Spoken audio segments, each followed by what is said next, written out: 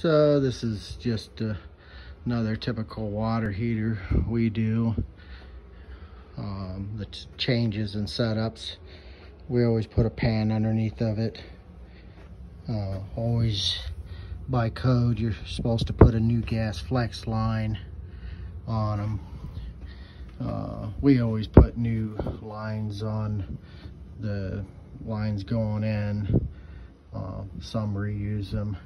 We always upgrade them to an expansion valve and then a second isolation valve. That way, you know, we know the tank's gonna have to be replaced again.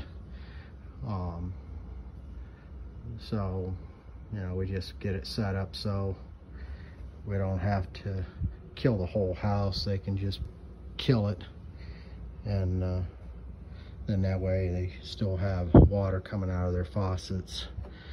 We get these Rheem, the 12-year warranty ones, from Home Depot because they have the best warranty. Most people know that I am not a Rheem fan, but when it comes to the water heaters, we've only had to call them a few times out of all the water heaters we do, and they drop ship the parts typically overnight, the same day, and you know, get them to you pretty quick, versus everybody else we have to go chase them down.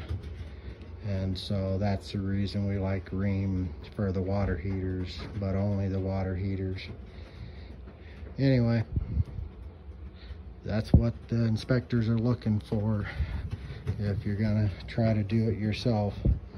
You know, level it out down there at the bottom, the metal shims, the drip light, the pressure relief within 6 inches, new gas flex lines, screw off. You're gonna have 3 screws in each joint, and then either expansion valve or expansion tank. We always do the valves.